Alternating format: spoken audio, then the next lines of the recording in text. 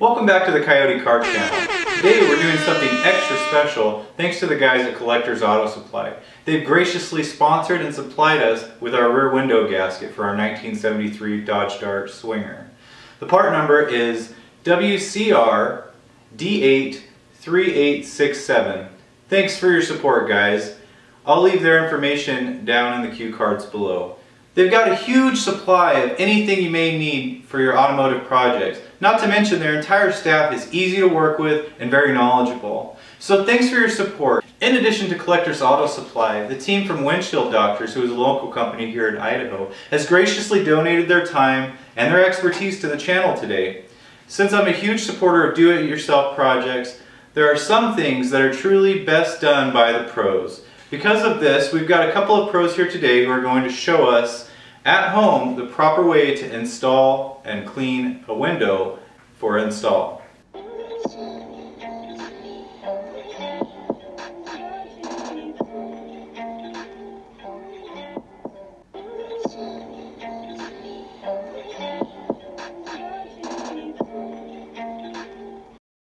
Today I have Tim and Ethan here with me from Windshield Doctor. Tell me a little about yourself and your company. Well, we've been in business since 1978. We do all facets of auto glass and heavy equipment. Basically, if it's on wheels, we can take care of it.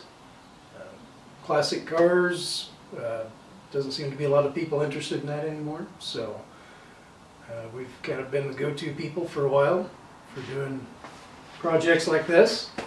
So do you guys go out to people's homes and kind of, do this kind of thing like on the spot, or is this something that people have to go to your shop to have them get the work done? Well, it would depend on the vehicle and what's needed done.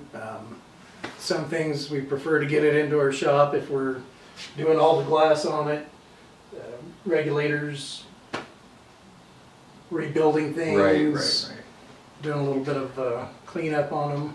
But if you had, for chance, a cracked windshield and somebody's like, I need my windshield replaced, is that something you guys can do then? Yeah, most of the time. Cool. Yeah. Awesome. Probably 95% of the stuff we can do mobily.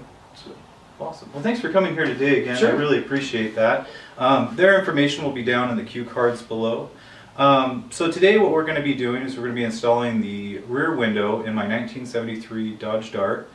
And is this something that's pretty common procedure for when you install windows around this era, or? Yeah. Anything from the early 70s on down that have a gasket set where they're not bonded to the body. So what is the difference between that, a gasket set and being bonded to the body? Well, the gasket sets basically utilizes a gasket to hold the glass in the opening of the vehicle. After that seemed to not be quite as effective as bonding a part to the body, that went away. So they would use some kind of sealant or something? A urethane adhesive. Initially it was a polysulfide that wasn't very effective. It tended to rot away from the sun, so things got better, got more developed, and now it's pretty high tech. Awesome.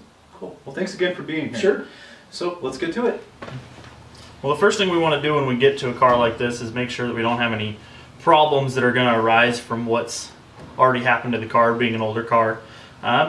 Typically with these older cars, they have a channel that sits down in here that can collect water, and that water will sit and form rust pockets.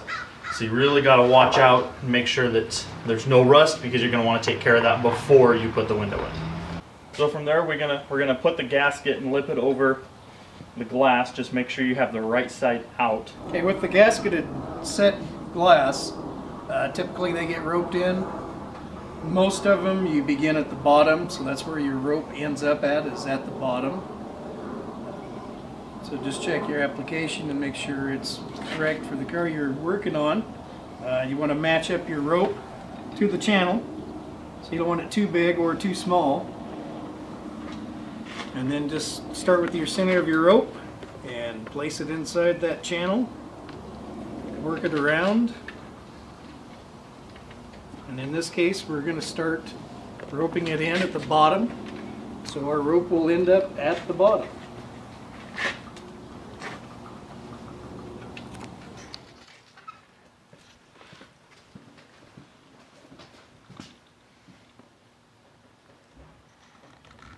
Alright, well the first thing you want to do when you get on the inside of the car is make sure everything's lined up. There's a little lip that's going to go up and over the pinch weld here. And there are things that you can use. They say you can use things like soapy water, but you got to be careful because you don't want to use anything that's going to contaminate that gasket if you seal it down to the body or the glass. We've got our rope all the way through. So we're going to slowly start pulling that rope, and what that's going to do is work that gasket up and over the pinch weld. Start setting that window in.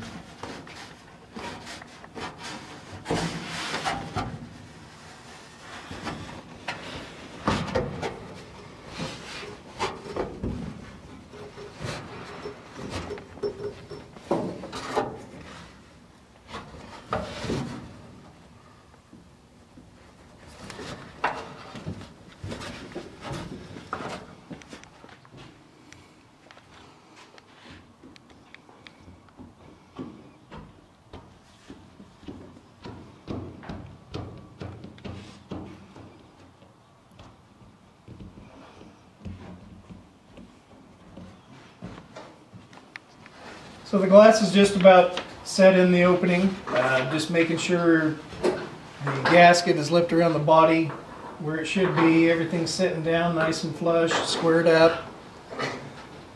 Some things that we've come across over the years with restorations, do-it-yourself projects on vehicles.